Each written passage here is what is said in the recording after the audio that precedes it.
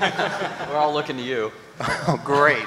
Fearless leader. It's always very stressful because we never know what to do, and it's always a good chance it's not going to work.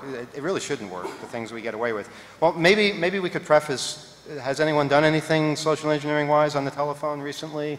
Gotten information they weren't supposed to get? Gotten people to help them out? I mean, if you win somebody's sympathy over, they'll tell you all kinds of bits of information. I was listening to something we did at Beyond Hope, where we called a Blockbuster video, and we were just talking to a representative there, and I played the part of an angry husband who had gotten really upset at the fact that he had just come home from a holiday, and there was this late fee waiting for him, and I didn't know who was using the card. I need to know all the people who are using my card. Well, except the thing is, I don't really know what last name was being used, so I wanted to try this one. All right, it's not that, and we basically just went through all these names, and the poor receptionist, or person at the front desk, was just giving me everybody's information, addresses, names, videos that they were renting, all because I was exasperated, trying to help me out so that I could fix the situation, because I was trying to help them out. I was trying to pay this late fee, which really didn't exist. But it was an indication of how easy it is to get somebody to tell you something they really shouldn't tell you. Another time we called a Starbucks, and we asked them if they were having trouble with their cash register, which of course they were.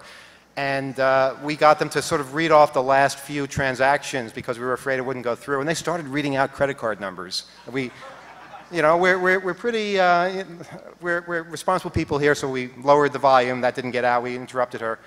But yeah, people can give out all sorts of information. And you know what? I bet a lot of you give out information you're not supposed to give out. Your Social Security number. You probably have given that to the phone company when you don't have to, or anyone else who asks for it. We were thinking of asking for it ourselves and see how many of you fell for that, but we didn't. It's amazing. Social networking, people just give out all this information about themselves, and that's a boon to anybody who wants to find out information they're not supposed to have access to. People put their class schedules online. They have all their favorite likes and dislikes and secret desires and things like that. They post them because they want to share it with other people who might feel the same way, but it's really getting all kinds of information out there that added together, it's your life, It's like having a diary always readable by anybody. How many of you have Facebook accounts on this panel?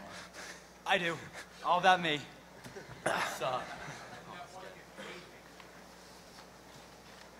All right, so we're still all looking to me. Nobody has any other stories? Well, I have a story that's Go ahead, actually tell the story. I'll make a call, I will. But by your Starbucks story. Go ahead. Another large corporation, I decided to test their security, and I called up one of their stores as a very thankful customer and asked for the manager. And fortunately, he was out, so the employee was more than grateful to give me their home address so I can send them a bouquet of flowers to show how grateful I am for their service. So I immediately called up another store in a different town and said, hey, I'm the manager from store A. We're having a lot of problems with our credit card machines. We got a customer here who said he was there yesterday. Can you read off his credit card number? Guess what they did? Read it off in full. Of course, I was nice, and I explained to him exactly what I did and how to stop against it. And they threatened to sue me. So. All right, well, no, I mean, okay, I've got an example that, everybody from Hope, that's ever been here can appreciate. Back H2K2, when we had the, credit card size badges with the little SIM cards on them, I was walking around New York. It's my first Hope conference, first time I'd ever been in New York. Aimlessly walking around, I saw a roped off area, so, I started walking up, and there's a security guard kind of sleeping, and he noticed me walk up. He jumped up real quick, like, and he said, oh, okay, you're cool. And he grabbed his badge, and I didn't realize what he was doing, but he was signaling to me that because I had a badge, I could get on the set of Good Morning America to watch the Counting Crows. So that was pretty cool, and that was really, everybody can appreciate the Counting Crows aren't that great, but whatever, free concert, New York City. Yeah. So.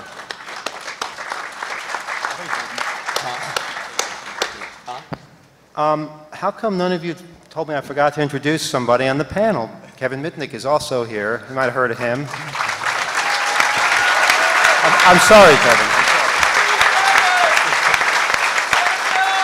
He's so polite. He would have sat here the entire hour and not said a word to me. And yeah.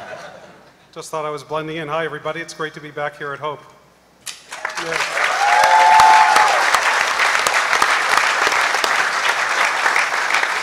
And Kevin will be giving a talk immediately after this social engineering thing happens.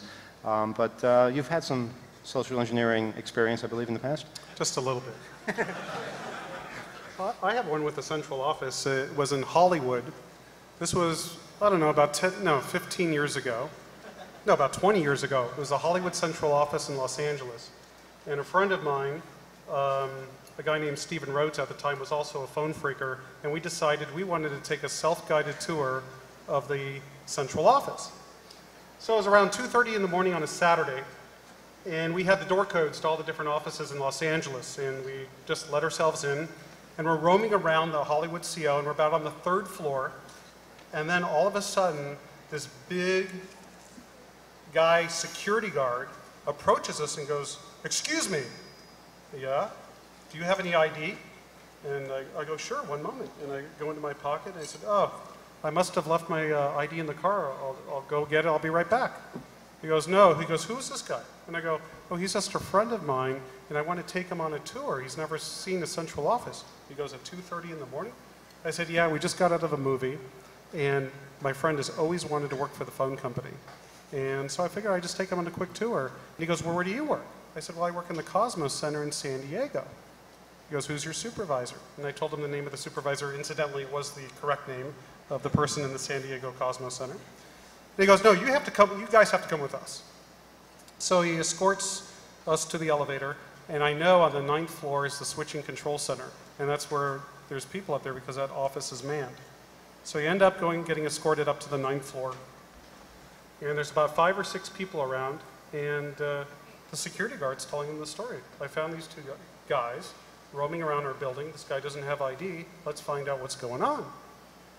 So one of the other supervisors, not a security guard, he goes, "What's your supervisor's name?" And I gave it to him. I said, "Well, listen, you can't wake her up. Because look, it's 2:30 in the morning. If you want, I'll go to my car, we'll go get my ID, and I'll be right back." Of course, I had no plans of coming back. So he says, "No, we're calling your supervisor." So he picks up a book, some sort of intercompany directory, and I'm thinking, well, they don't list home telephone numbers in there. But apparently he had found some sort of notes or whatever listing the supervisor's home phone number. So he calls the supervisor, 2:30 in the morning, Saturday. He goes, "Listen, I found one of your employees, Steve, roaming around one of our offices, and he says he works for you." "Uh-huh.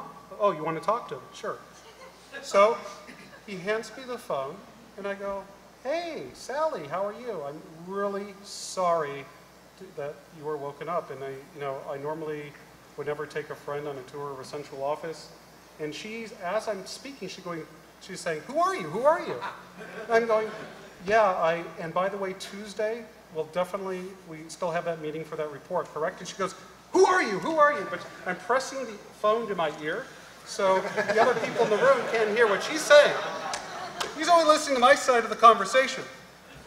And I'm like having a calm conversation with her, and I said, "Listen, okay, I'm just going to take my friend around for about 15 more minutes, and we'll leave, and I'll see you on Tuesday." And I went over, and I walked about 2 steps, and I hung up the phone. And I go, "Are you satisfied?"